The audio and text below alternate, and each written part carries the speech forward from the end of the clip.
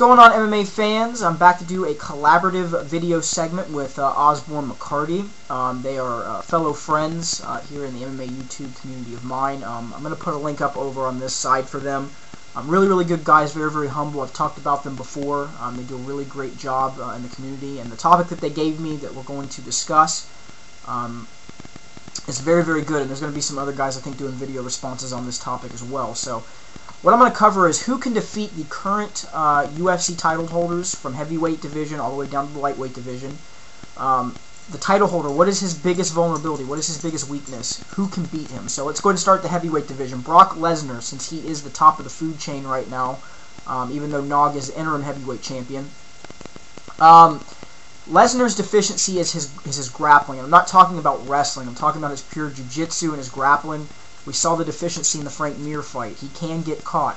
A guy like Nogueira, a guy like Mir, that's a guy that can give him a run for his money. A really, really good submission expert.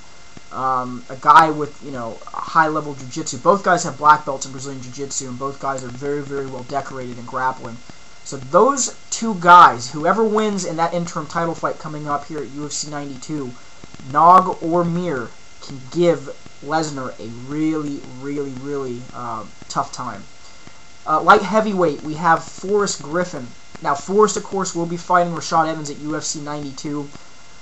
I don't think that's the best matchup in the world for Rashad. I think that Griffin has very, very good game plans. He's, of course, learned that from the best with going through Extreme Couture. But I think the guy that beats Forrest Griffin and can push the pace on Forrest Griffin is a guy that pushes the pace. I know it's kind of redundant, but a guy that's going to move forward on Forrest, put him into trouble. We kind of saw that with the Keith Jardine fight, that Jardine came forward on Forrest, kind of overwhelmed him a little bit. I think that's what you got to do. I think you got to put pressure on him. I think that's the key thing. The other key thing is to be able to control him in the clinch and control him on the ground. I think if Rampage, and I'm going to talk about Rampage, because I think that's the guy that, even in the first fight, I think the second time around, if he came in with the right mindset, he came in with the right game plan, be strong in the clinch, take the fight to the ground, control Forrest on the ground, don't give him an inch. I think Rampage is a very, very a good test for Forrest. Another guy that's a tough matchup for Forrest, for sure, is Lyoto Machida. Machida is a tough test for anybody, but we probably won't see Machida get a title shot for a very long time. So there's other guys in this division. I just covered really one. I know everyone's going to have differing opinions on really who matches up well with Forrest, but that was my take on it. So at middleweight, we have Anderson Silva. I think Anderson Silva's deficiency is really someone that can get on top of him. His top game, or not his top game, his bottom game.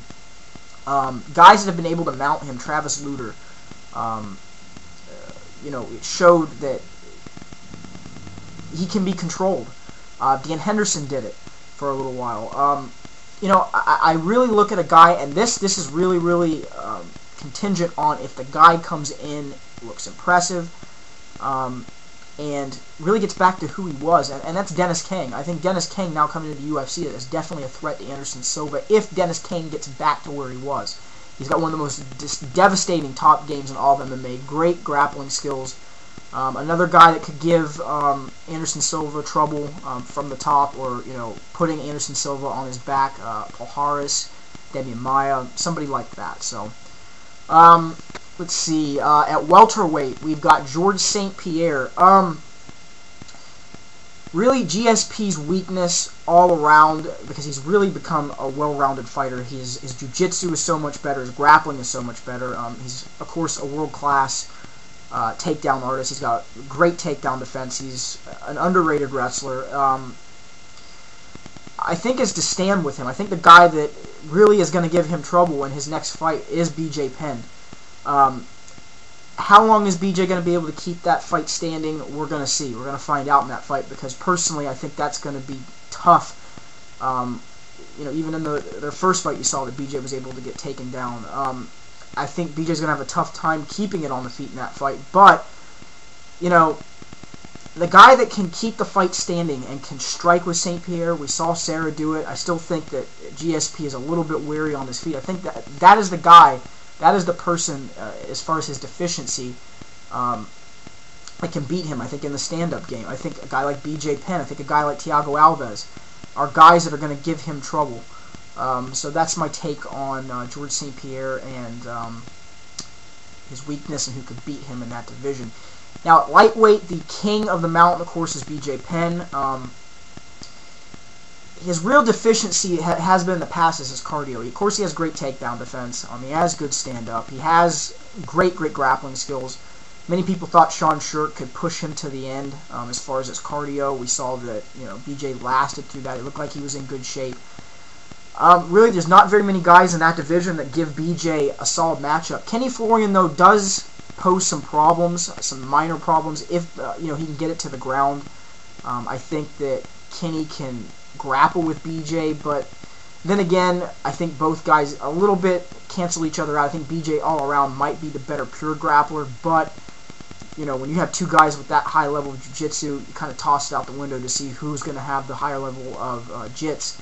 But I think Kenny can give him problems standing up. I think Kenny can give him problems all around in some areas, but I think there's not very many guys in that division. Sean Sherk was one guy that I looked at that could give him problems, but of course, Sean Sherk has now been dispelled by BJ Penn getting the TKO victory. But those were the current UFC title holders, the vulnerabilities, their weaknesses, who could beat them, who could best beat them. If you feel like you want to do a video response, just mention this out to anybody, even the fellow guys here in the MMA YouTube community that do videos. Feel free to do a video response on this, or who you think could actually beat these guys, or what their vulnerabilities are. Of course, the watcher, the subscriber, leave your comments of what you think. Not everyone's going to agree on this. Everyone's got differing opinions, which that's the beauty of this sport. That's the beauty of MMA. Real quick, once again, I want to thank OsborneMcCarty for coming up with this topic, and we've back and forth. These guys have talked to me, nothing but great things to say about them. They're definitely a great asset here in the MMA YouTube community. Thanks for the topic, guys. And on that note, you guys have a great day.